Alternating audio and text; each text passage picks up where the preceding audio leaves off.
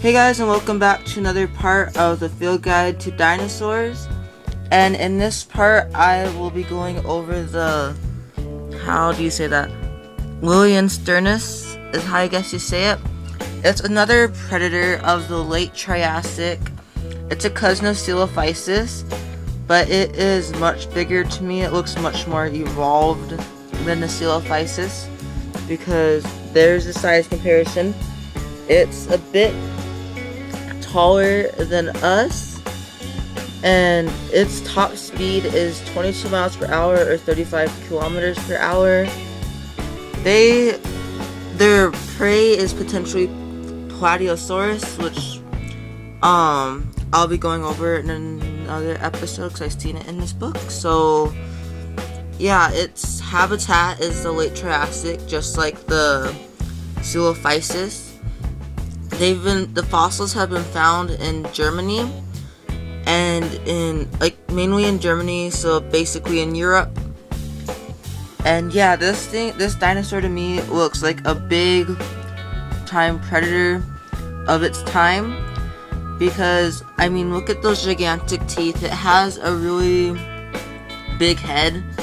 It is very big compared to the Coelophysis. Like, that means it can take down much bigger prey much easier.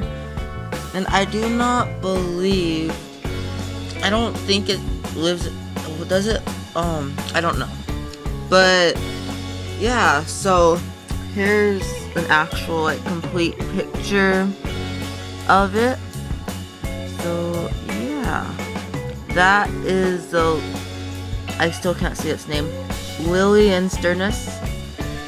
That's, I guess, oh yeah, and its potential for hurting like a human or a prey item is high because it does have, it's fairly large, as you can see from the size comparison.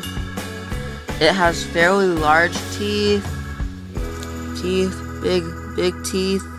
It has fairly large claws, and it's just a big dinosaur that's a predator.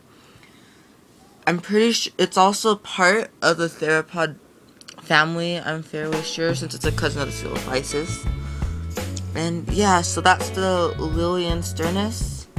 I actually said it right without looking at the name. So I hope you guys enjoy this episode. I will be continuing this, like I said, daily, one dinosaur per day from this book. So I hope you guys enjoy this, and I'll see you guys all next time. Don't forget to like, subscribe, and comment.